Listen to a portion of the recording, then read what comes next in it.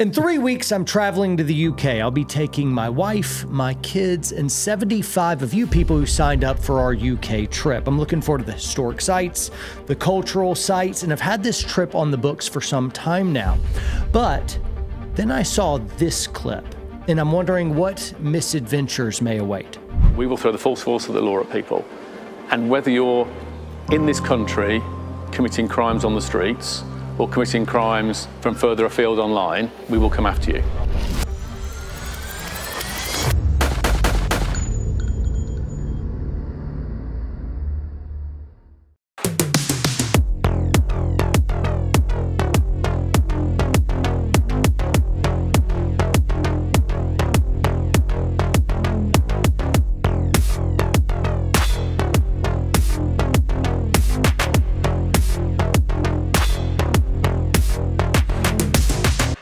As someone who speaks plain truth that some find offensive, I've got to wonder, will I be free to enjoy the UK?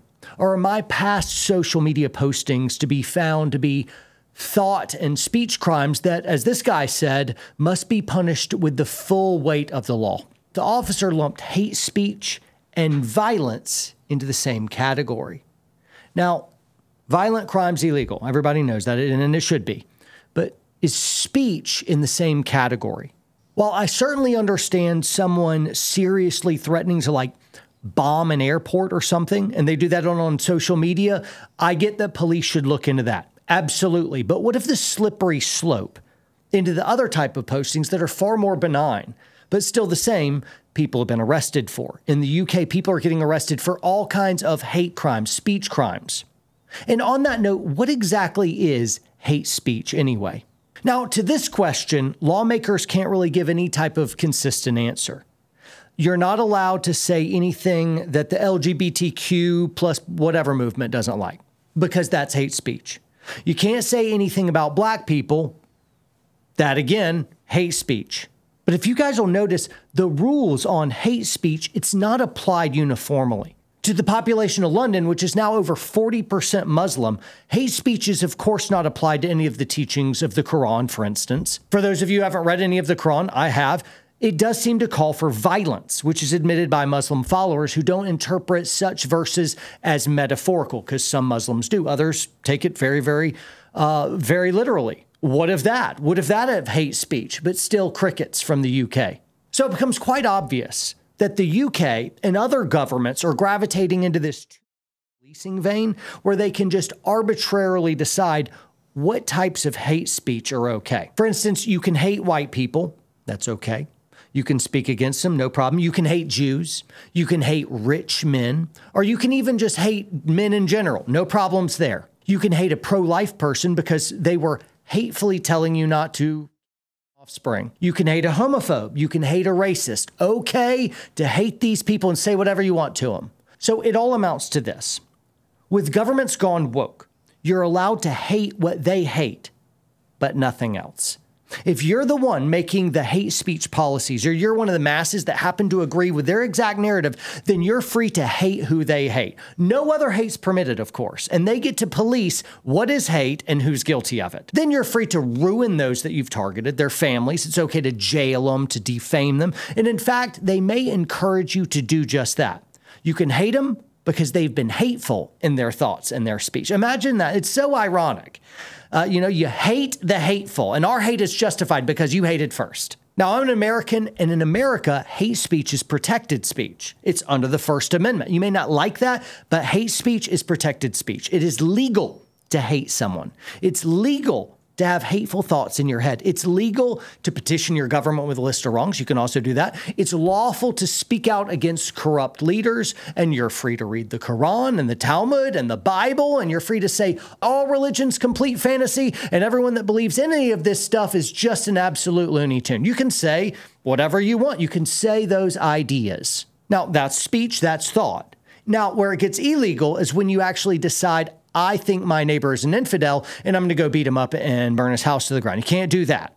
The problem lies in when we start policing speech as violence. Speech isn't violence, and violence isn't speech. Yet here we are in 2024, with many people crying out that certain speech should be illegal. and they aspire to give the government, this is terrible, they aspire to give the government the power to police speech, and with it, and by logical consequence and extension, the outlawing of certain ideas. Speech and ideas are linked together. This is just classic Orwellian thought policing. On that note, I wanted to read, and Ben, I'd love for you to weigh in here, some of the Orwellian quotes. Some are from like 1984 and some are just Orwell quotes. Yeah. Orwell, he was British, wasn't he? I believe, yeah. This is apropos. So to what I just said, if thought corrupts language, language can also corrupt thought. And so there becomes this entire propaganda campaign about really what words you can't say. What can you not say? And if there's anything that you can't say, whether it's actually mandated by a government or whether it's just something that's sociologically frowned upon such an extent that you're going to get tarred and feathered if you say that idea. It was okay to say that a few years ago. You could say men can't become women. And 10 years ago, everyone would have been like, yeah, of course.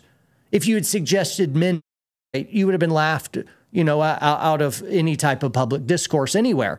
And now, frankly, you could be arrested in the UK for expressing those sentiments too hard.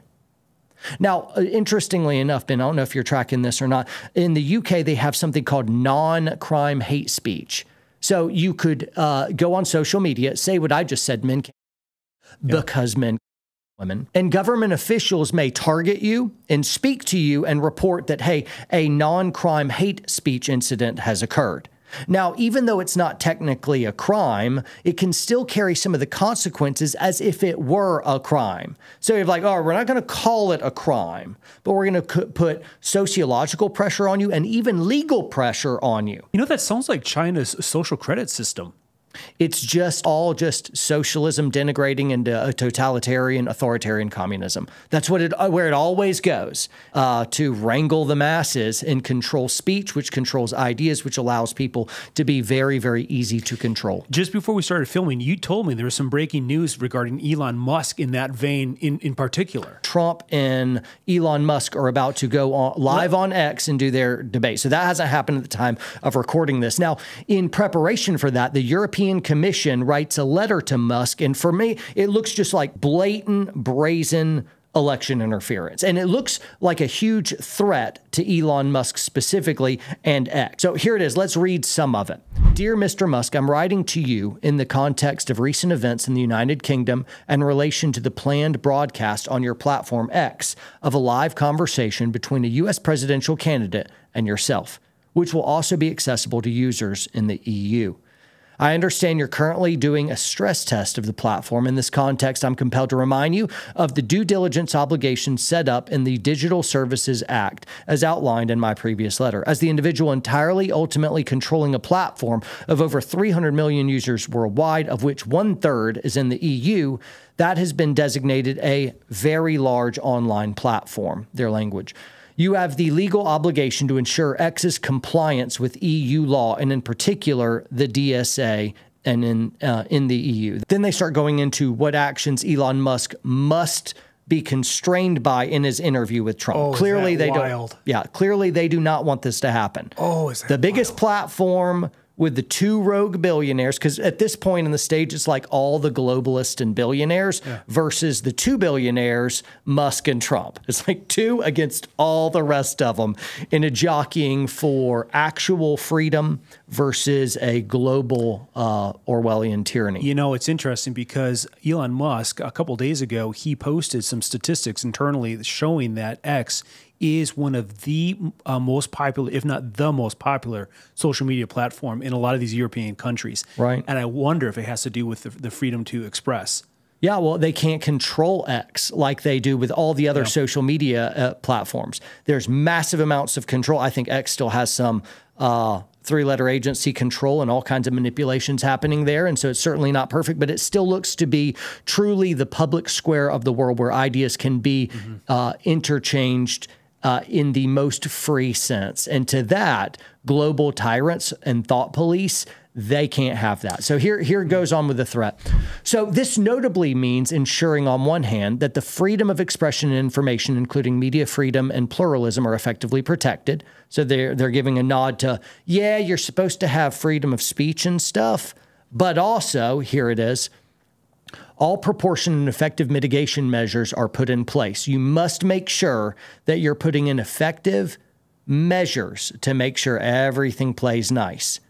Regarding the amplification of harmful content in connection with relevant events, including live streaming, which, if unaddressed, might increase the risk profile of X and generate, here it is, detrimental effects on civil discourse. We can't have you just having a conversation with Trump. Musk, you can't just have a natural conversation with Musk because it might produce detrimental effects on civic discourse and public security. Which in turn would affect the voting patterns of the people you rule. And so they want to impose restrictions so that y'all don't just have this free conversation.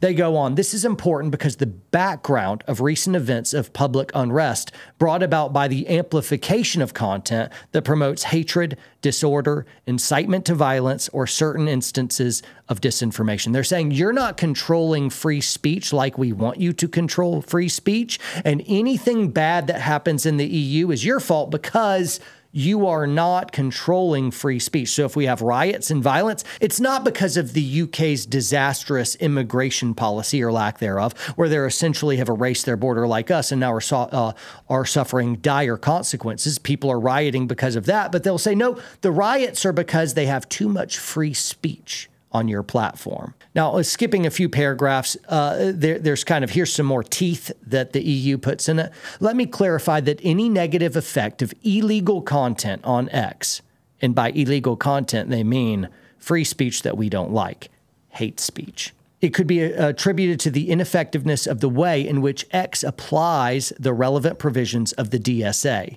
It may be relevant in the context of the ongoing proceedings of the overall assessment of X's compliance with the EU law. Basically, it's, hey, we might outlaw X if you don't put on restrictions and if you don't start censoring the way we want you to. That's what it is. How Orwellian. Orwell would look at this and be like, Big Brother. There it is. So gov.uk on X put, think before you post. Content that incites violence or hatred isn't just harmful, it can be illegal. Inciting violence, that's tough of like, inciting violence, you know? Well, you could make a case for almost anything. Any idea that someone doesn't like could be an inciting of violence. But look at this, hatred isn't harmful, it can be illegal. Hate can be illegal. See, hate is something that happens between your ears. You could look at someone and have hateful thoughts. That's illegal. You're not allowed to hate. You're like, no, you're allowed to hate. Now, hate can be ridiculous and terrible, and I'm of the camp of like, no, I believe we should be loving. I believe that we should even go as far to love our enemies. That's my belief. So I find racism or bigotry or hatred all very bad. It's repugnant to me. However, you still have a legal right to do it because the alternate idea here is the government now has the ability to police your thoughts, your speech, and that is way worse than allowing people to independently hate. You can't erase hatred by making it illegal. All you can do is give tyrants the power to control everything about you, including what you say. It is the literal last stand of freedom. I'll see it right now. If you were a British man, you would be in jail. Likely so. And if not today, I can't imagine the world trending the way it is where I don't end up martyred or in prison. That looks like the trend line. I'm like, I can't escape it. I'm really trying to just enjoy my family and life and everything I can now because I don't know what my future is. But I will be a free man espousing freedom until that option's taken away from me. Back to this post. So gov.uk had put this, your online actions have consequences. Then there's this guy on X called Greg, and a funny looking avatar. This guy's got a huge following. And he goes around ratioing people, meaning he takes unpopular posts and he says something just the most sane thing you can. Just usually like a one-liner. With PETA, for PETA, for instance, they're saying, hey, fish aren't your food. You shouldn't eat fish. And then Greg responded something like, how come fish can eat fish, but we can't eat fish? I love Greg. I love this guy already now.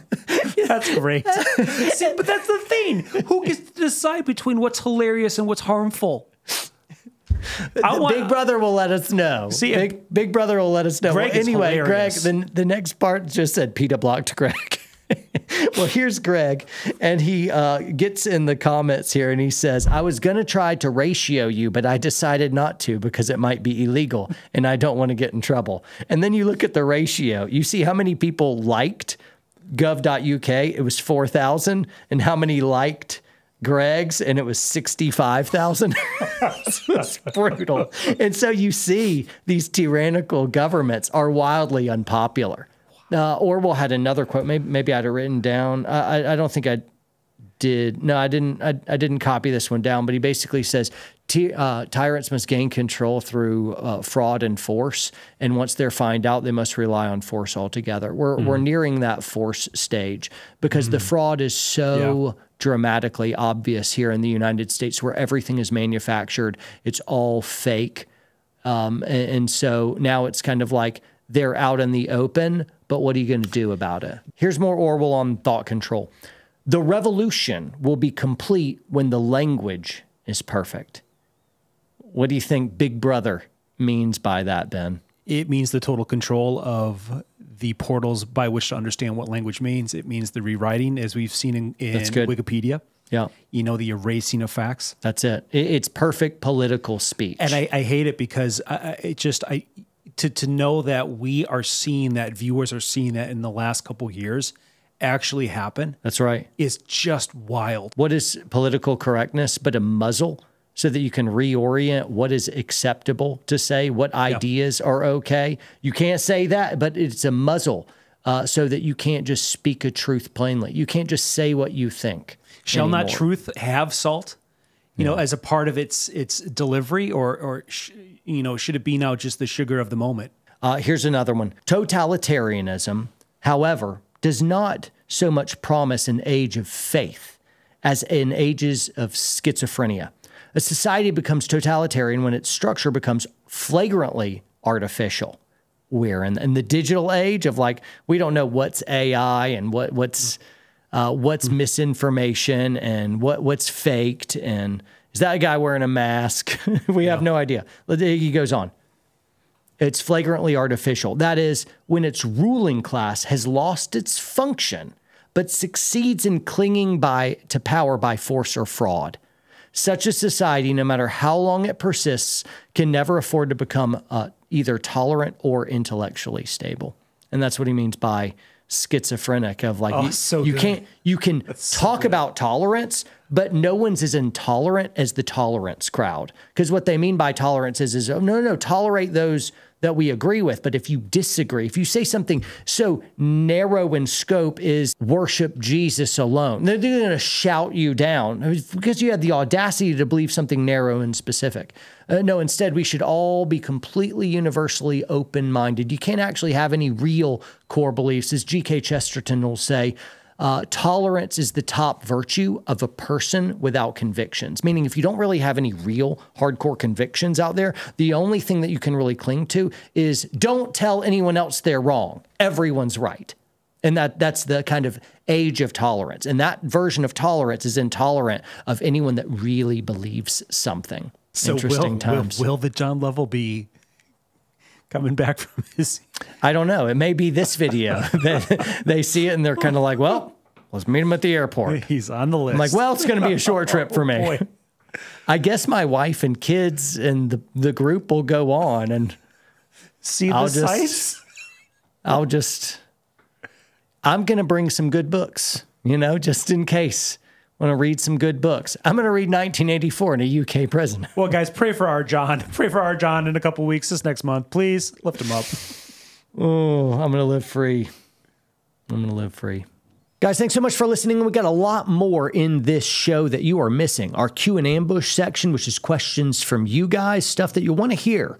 That's part of this show. And also our hot topic section. You're not going to want to miss it. To get the rest of the show, you're going to have to support us. We really appreciate it if you would put skin in the game and help us with this movement. You guys get to choose the winners out there. Woke entertainment companies or guys like us, little guys, we need your support. So if you would go over to watchwpsn.com, that's watchwpsn.com, sign up. You'll get the rest of this show, The John Lovell Show, all of our other shows, and a whole bunch of training classes from me and from other trainers in the industry that we deem amazing and spectacular. It's a fantastic value. Sign up for a year. We'd appreciate it, and we will see you next time, guys.